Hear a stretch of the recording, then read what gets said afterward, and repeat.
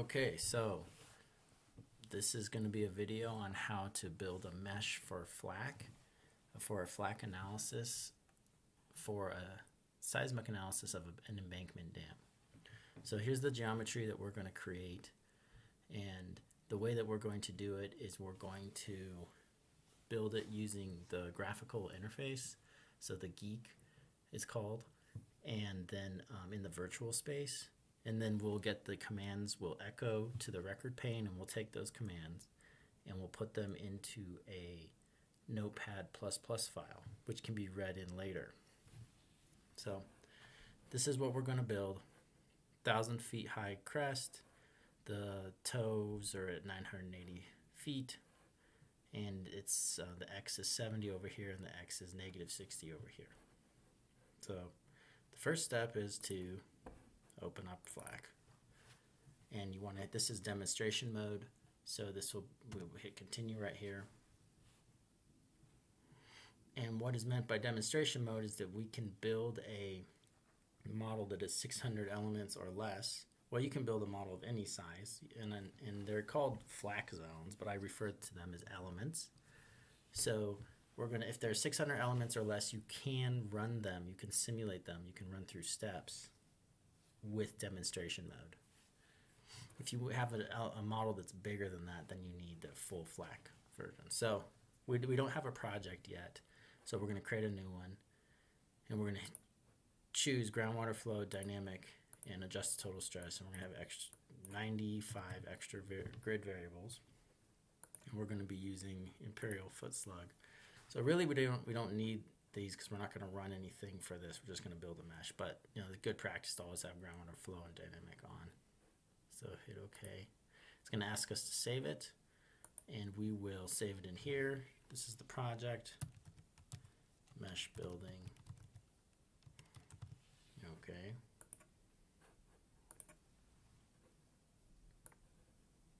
So the whole point of this is to get some FLAC commands to pop out that we can put in a notepad later.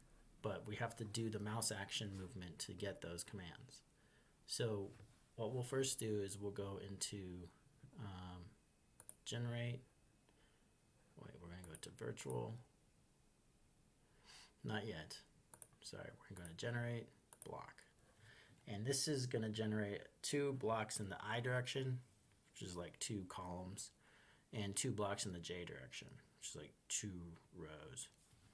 And we're going to put our extents in. So if you remember, the left side extent is -60 feet, so we'll type that in. And the right side extent was 70 positive feet. And the minimum was at 970. And the maximum was 1,000 feet. So you can change these later, so it doesn't really matter. And so we're going to hit OK here. And this is what FLAC has automatically built for us. So if we choose this little icon here, show mouse coordinates, now down in the bottom left we can see that this is point is -60, 970 about. So that's where it should be. Okay, and these slightly darker green lines are where FLAC has automatically put some blocks in. So there's this top left, what they call a block of elements, and then it's the bottom left block, and the bottom right, and the top right. So FLAC has already automatically decided how many elements are going to be in these blocks, but we're going to change that. So what we need to do is now we go to edit. In the edit stage, whatever radio button up here controls what happens down here. So we're in the blocks, so all these things here are about blocks. So you can see the 4 blocks more clearly now. If you go to mesh, now you can see the mesh, right? So first let's add a block before we change the mesh. And the way you add a block is that you take split blocks, and you can pick anywhere up here or over here. You press the left mouse, but we want those at a certain point. So that we're going to put this at the top left upstream shoulder of the dam, and this will be the top right upstream shoulder. And so you can do that by hitting move points, and then you come over here, click left, and now you can tell exactly where you want that. So it's at -1.5 is the x coordinate, and the y is 1,000. So we will hit OK. And see, multi-x was checked, so all the x's in that line, in this division line between blocks, was moved to the left. So here we're going to do the same thing, right click, and we're going to make this 1.5, and that's 1,000. Okay, so now we have made a new block, and it's the width of the top of the crest. So if we go to mesh, we can see that FLAC made some more elements for us in this block, but that's too skinny of elements, right? So what we need to do is we're going to change the element size for every block. So instead of using automated zoning here, so we're in the mesh radio button, instead of using this, we're going to unclick that, and we're going to do manual. So each red square, you can right click when you're over it, and it'll show you how many eye or blocks there are in the I direction and how many are in the J. So the I is the number of columns, so there's 13 here, and there's J, there's 3. 1, 2, 3. So if we start down here in this bottom left block, we want, let's see, we want the number of elements in the I direction to be 16, and then the J direction will be 4. And you can see that what happened above is that automatically changed the number of eyes to the block above it to the same as the block that we just changed, to 16. And you can also tell that over here, to the block to the right of the one that we just modified, just got changed to J of 4. Okay, so one other thing before we continue with this mesh, let's just finish the mesh. Okay, never mind. So up here we want I of 16 and we want a J of 10. And in these middle two, we have a lot of skinny elements. So we're going to change this to an I of 1 element thick. And the J is going to be 10 still. Over here in the top right block, we're going to have an I of 20 and a J of 20. No, I'm sorry, a J of 10. We won't change that. And here we're going to have an I of 20 and a J of 4, so it's already correct for us. Okay, so one other thing we need to make sure we do is we go back to blocks, and we're going to move the points on this block here.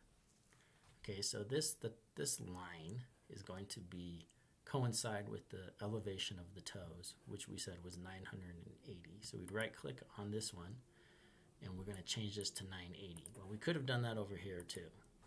Right, so we're going to go 980, hit OK, and it is moved down. So let's look at our mesh. So this is our mesh, and everything looks good. This is where we want to be. So the next step is to hit OK.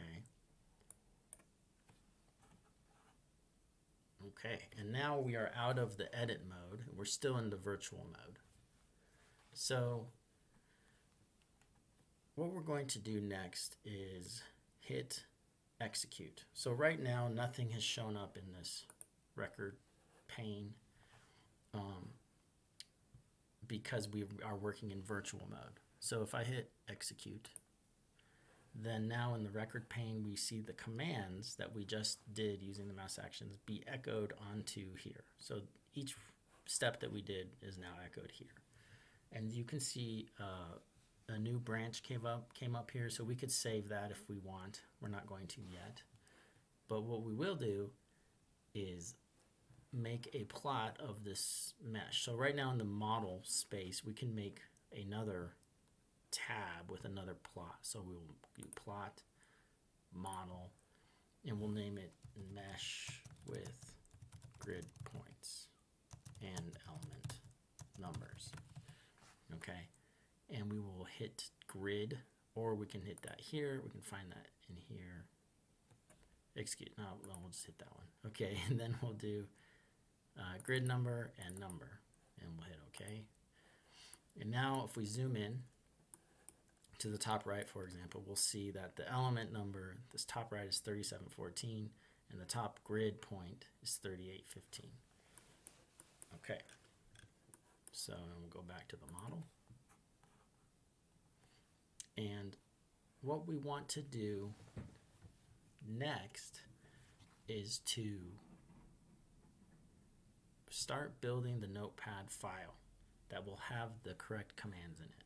So we already have the commands to make this rectangle. So we'll open up a blank Notepad file, and we're going to copy just straight out of here, and we'll get an error. This says something that's okay. We just hit okay, and we press copy, go into here, and we copy it. And you'll notice that these commands, set command and the configure commands, are here because when we created this, it was a new project, but we don't need that for our purposes because normally we do need the grid one, but not this set. So we'll comment them out by using the semicolon, which FLAC, anything to the right is just a comment, and FLAC will ignore it. So what we really want are we want this grid command and these generate commands. And if you look at this, you can figure out that each one of these generate commands is for one of the blocks, right? So there's 1, 2, 3, 4, 5, 6, and there were 6 blocks, and here's the XY coordinates of those blocks, of the corner points, and here's the grid points for each block.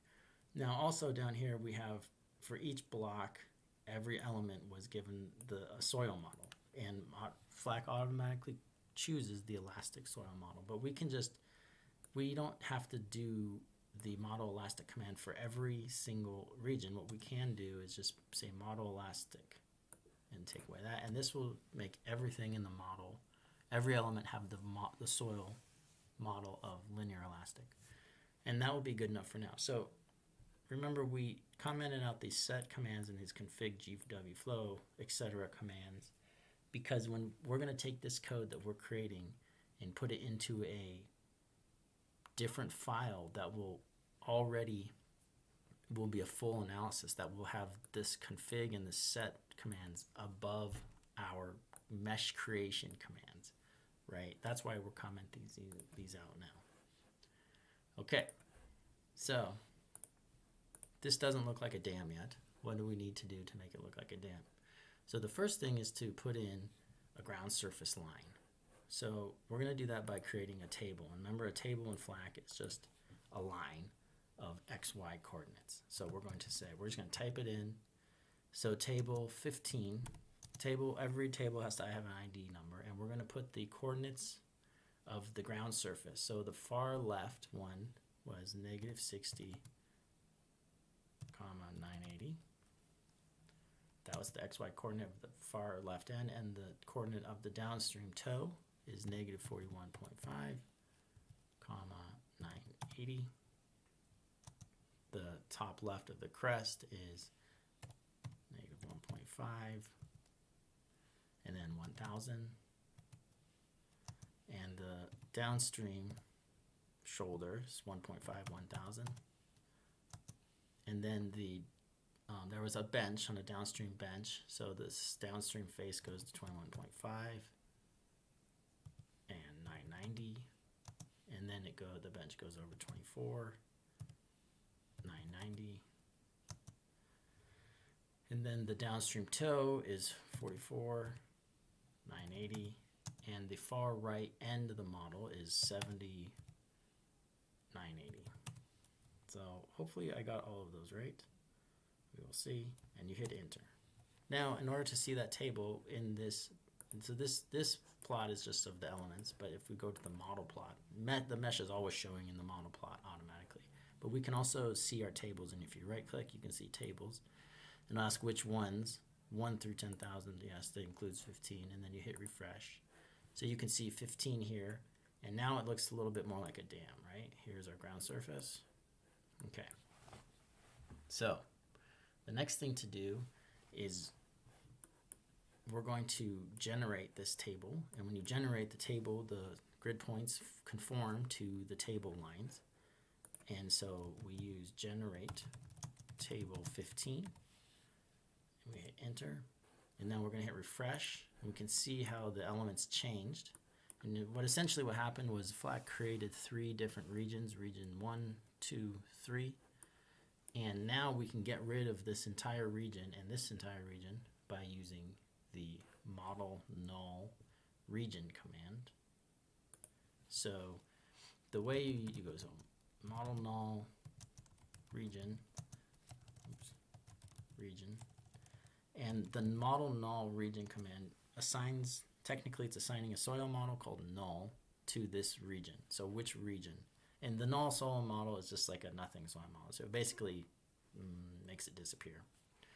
So the region, we can do this by putting in next to this and any element that exists in that region, right? So I always pick the top left. Let's see what that top left that element is. So 114, right? Okay, so I'm going to hit enter and then refresh, and that disappears. So we want this one to disappear as well. So what's that element number? We'll come back in here and look. So it's 3714.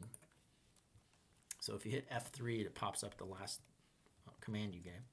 And then we'll say 37, 14. And we'll hit refresh. It should be gone. Okay, so now this is looking more like what we want to see. Okay, so now the last step is to get our 4 commands here. So our table command with an ID of 15 with the XY points, generated that table, nulled out the 2 regions above it. We're going to copy those into this file. So we're going to put a little comment here,